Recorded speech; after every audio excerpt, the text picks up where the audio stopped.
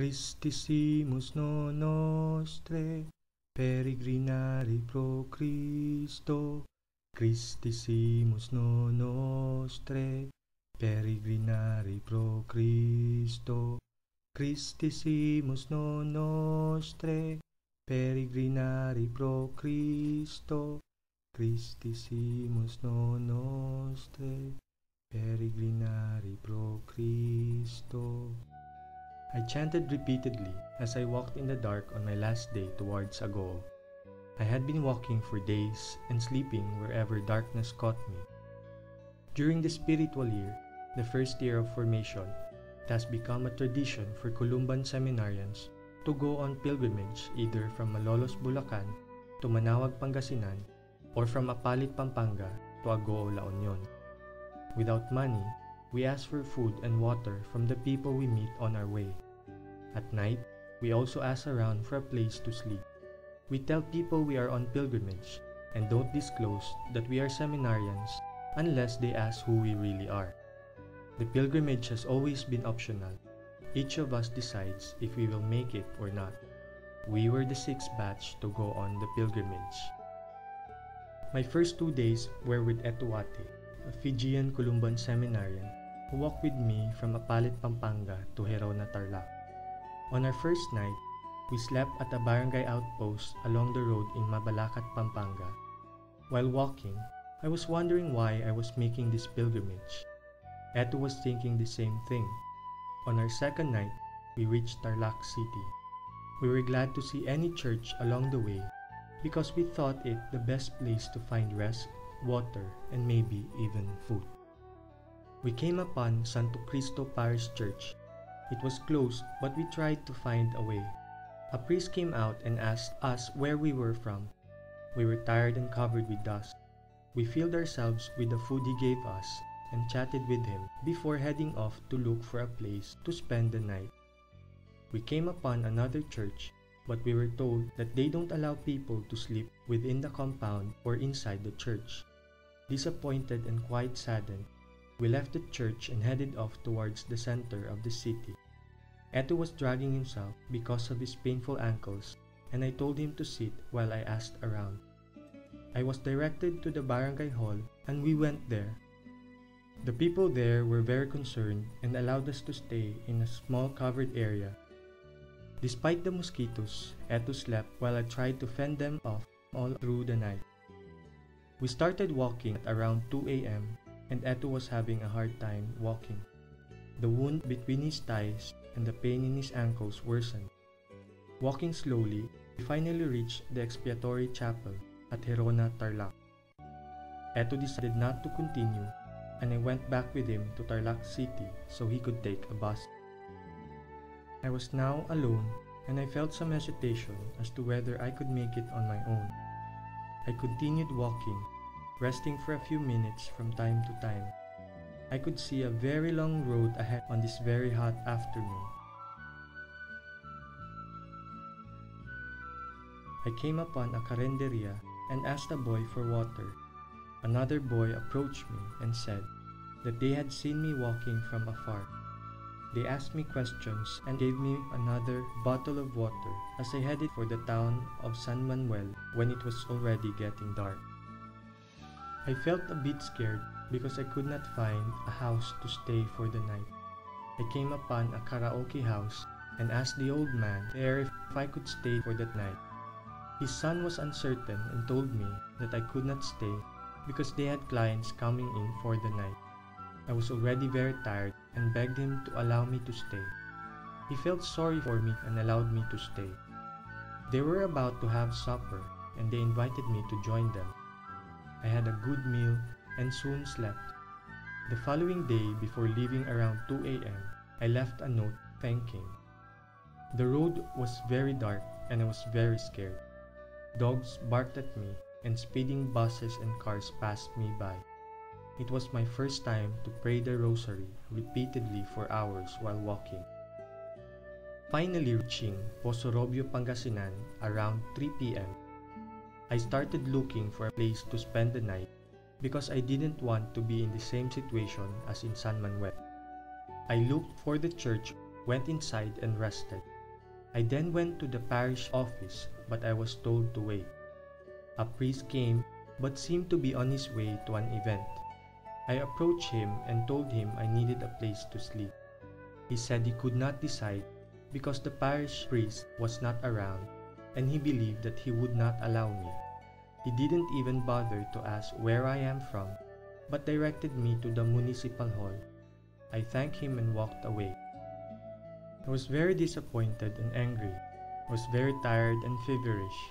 I decided to walk to the next town, Season, but after a few minutes, I really felt like collapsing.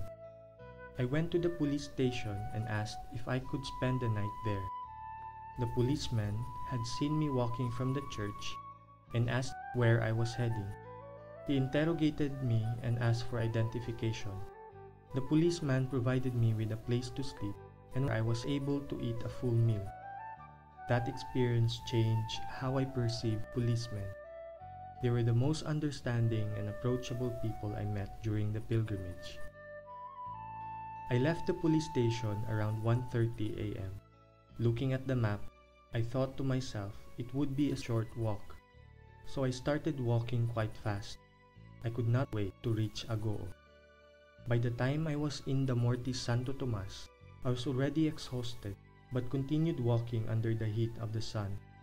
I finally came upon the welcoming arch of Agoo, then a roadside marker that said Agoo was 4 kilometers more. But I paced myself now. I could not wait to get to the church, but my knees were shaking, my ankles trembling with pain, and my back hurting from carrying a heavy load. My steps were becoming shorter, and it took so much energy to make each one. Finally, around the bend, I saw the Basilica of Our Lady of Charity. Like a child running towards his mother, I immediately went into the church and found myself right in front of the altar, kneeling and crying. I could not believe I had made it after everything I've gone through the last 5 days, walking what seemed to be an endless road.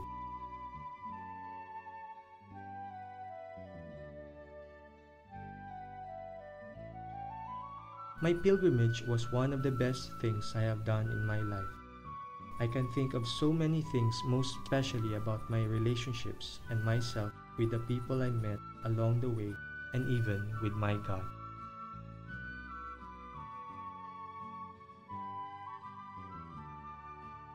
I've learned that preparation means a lot. Not just planning, but knowing what you will go through. Preparing for the pilgrimage, I exercised and jogged every day. It made a difference. I did not have much pain and swelling compared with my companions. In life, we need to be prepared all the time for the unexpected. We can't just sit around and wait. We can always do something.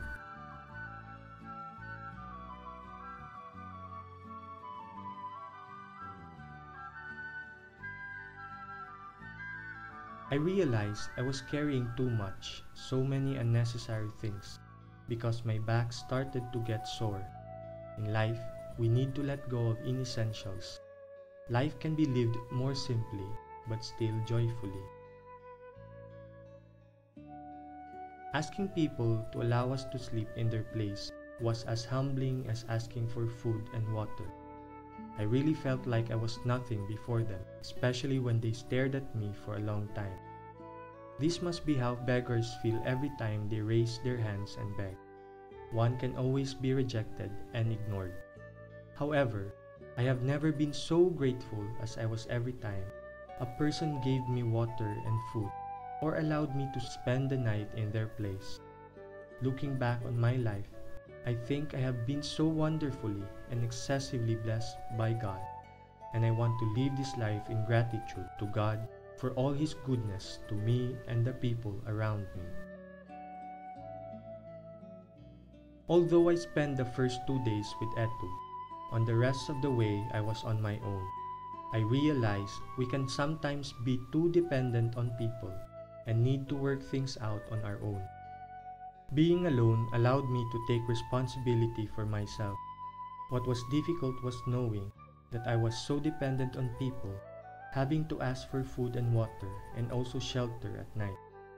I have difficulty asking for help, but during the pilgrimage I had no choice but to ask for it, or else I'd starve and thirst.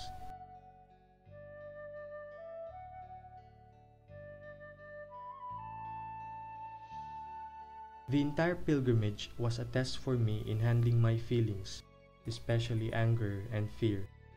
There were times when I really felt angry and disappointed, especially when I had high expectations, such as the 2 occasions when my request to spend the night in or even outside a church.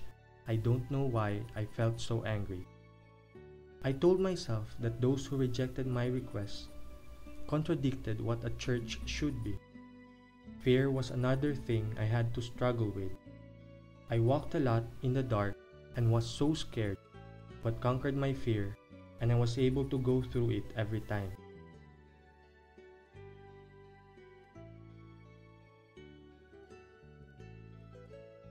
I've learned that I can often make quick and harsh judgments of people based on some past experiences or on what people say. Unconsciously, I have already created an image of what this person is like, hindering me from really experiencing and relating to that person. The road seemed endless and infinite. You can easily be discouraged on pilgrimage, yet it taught me to be patient with myself, to take things slowly and lightly. I also became patient with people. Perseverance is another virtue I learned to be necessary. When you feel like giving up, persevere. Crises or struggles are opportunities for change. I also became more optimistic and saw the better side of things and hoped that they would turn out right.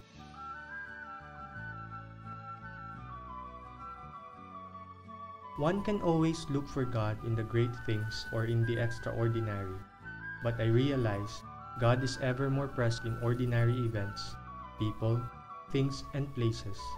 One just needs to be more attentive, silent, and discerning.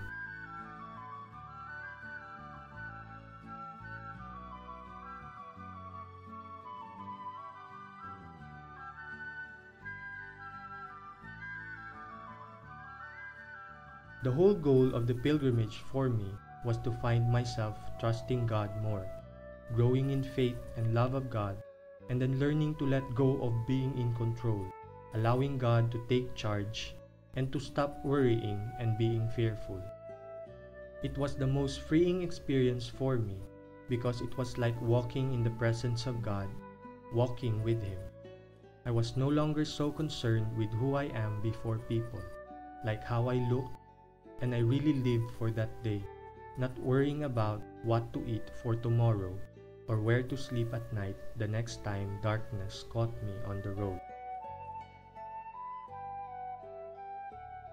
There were moments when I really felt God was with me all the time, moments that taught me to be prepared for the unexpected, to walk lightly, to be grateful and humble, to find balance between dependency and independency, to handle my emotions and feelings, to avoid judging people too quickly, to be patient and persevering, to find God in the ordinary, and to trust and have faith in God. The challenge now is how to live out the lessons of the pilgrimage, which for me hasn't ended yet. It has just begun. I realized that life is a pilgrimage and I am a pilgrim. As Saint Columban wrote, Christissimus non nostre, let us be of Christ, not of ourselves. He also lived by the words, peregrinari pro Christo, to be a pilgrim for Christ. The pilgrimage was a great way to end my spiritual year, the culmination of a journey I started when I joined the Columban Formation Program in June 2008, a year that was full of joy and pain, but not without hope.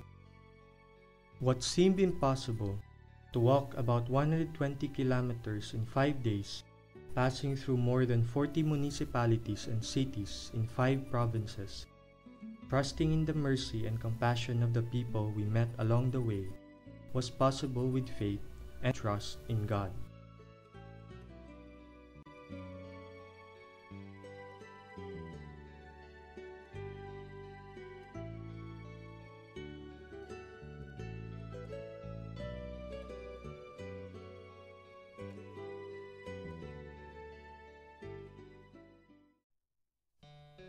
The road to Agoo.